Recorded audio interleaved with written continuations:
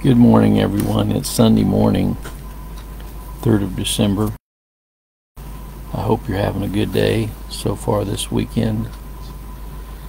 You know, sometimes God reveals to people before they die that they are going to die. We all are going to die if Christ doesn't come back first, but sometimes God reveals beforehand to a person that their death is imminent.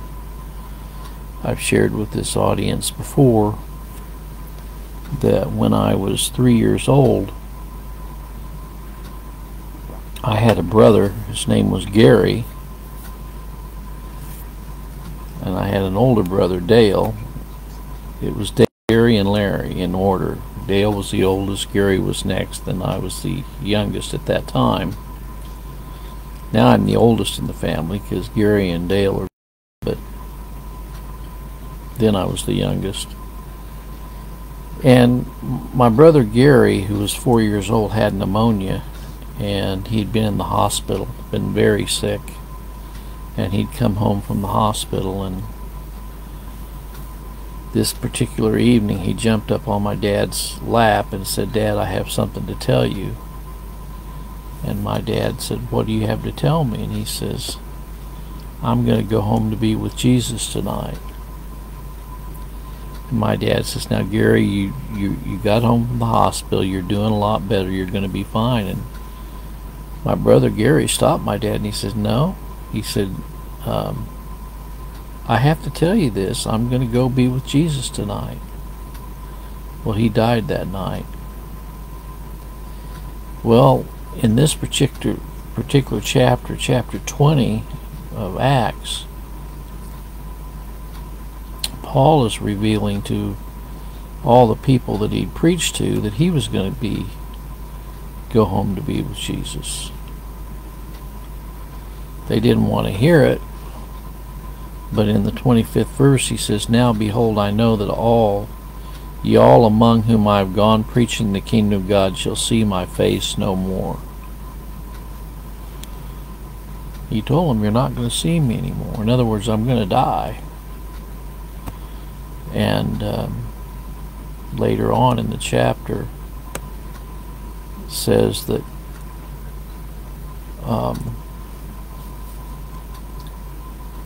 verse 37, they all wept sore and fell on Paul's neck and kissed him, sorrowing most of all for the words which he spake, that they should see his face no more. And they accompanied him unto the ship. Well, you know, we all have our times of parting from our families, and sometimes it can be a very sad time. You know, I've lost both my mother and father. My wife's lost her father, and most of all of my relatives have passed on, as far as my uncles and aunts. They're all gone now. And so it's inevitable that if Christ doesn't come back first, we're going to all die.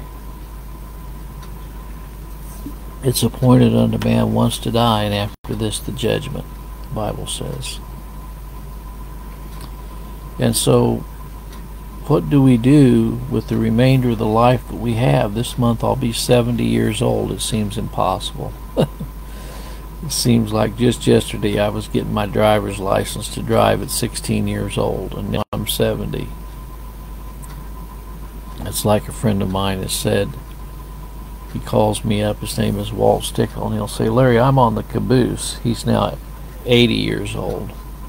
He says, "Larry, I'm on the caboose. I'm not on the engine anymore. I'm on the caboose."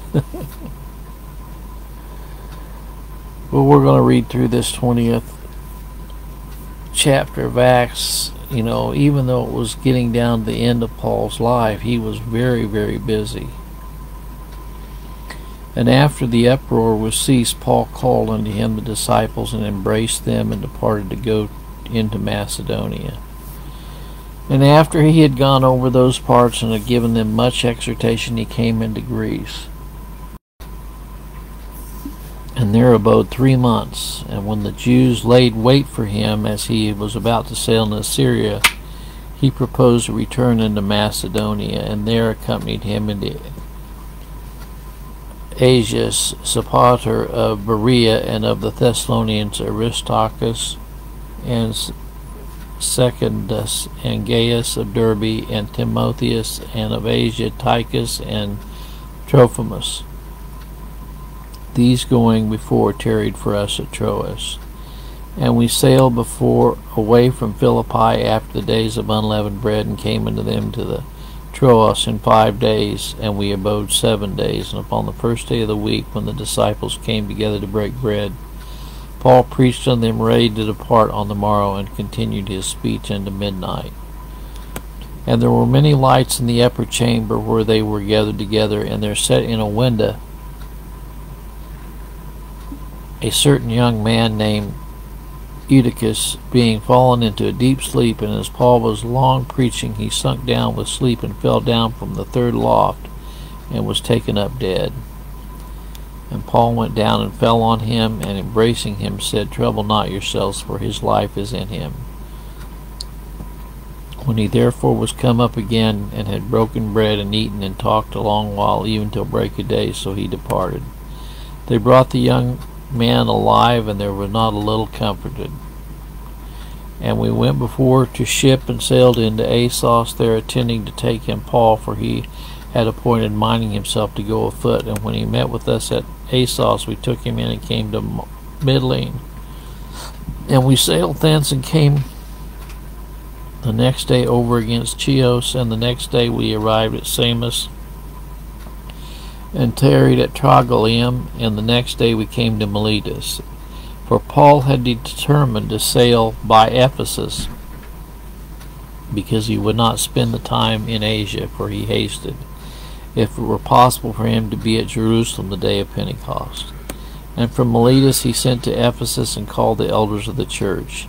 And when they were come to him, he said unto them, Ye know from the first day that I came into Asia, after what manner I have been with you all seasons, serving the Lord with humility of mind, and with many tears and temptations which befell me by the lying in wait of the Jews. And how I kept back nothing that was profitable unto you, but have showed you and have taught you publicly from house to house, testifying both to the Jews and also the Greeks repentance toward God and faith toward our Lord Jesus Christ. And now, behold, I go bound in the Spirit into Jerusalem, not knowing the things that shall befall me there, save that the Holy Ghost witnesses in every city, saying that bonds and afflictions abide me. But none of these things move me, neither I count my life dear unto myself, so that I might finish my course with joy, and the ministry which I received of the Lord Jesus, to testify the gospel of the grace of God. And now, behold, I know that ye all, among whom I have gone preaching the kingdom of God, shall see my face no more. Wherefore I take you to record this day that I am pure from the blood of all men, for I have not shunned to declare unto you all the counsel of God. Take heed therefore unto yourselves and to all the flock over the which the Holy Ghost hath made you overseers, to feed the church of God which he hath purchased with his own blood. For I know this, that after my departing shall grievous wolves enter in among you, not sparing the flock. And also of your own selves shall men arise, speaking perverse things, to draw away disciples after them. Therefore watch and remember that by the space of 3 years I cease not to warn every one night and day with tears. But now, brethren, I commend you to God and to the word of his grace, which is able to build you up and to give you an inheritance among all of them which are sanctified. I have coveted no man's silver or gold or apparel.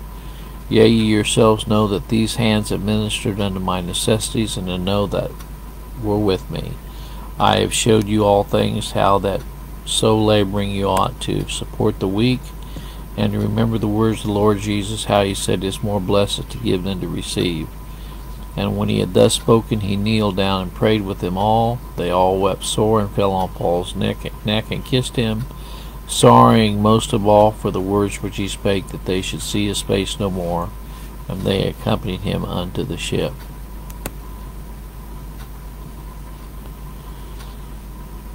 Well, like I said earlier, we all have a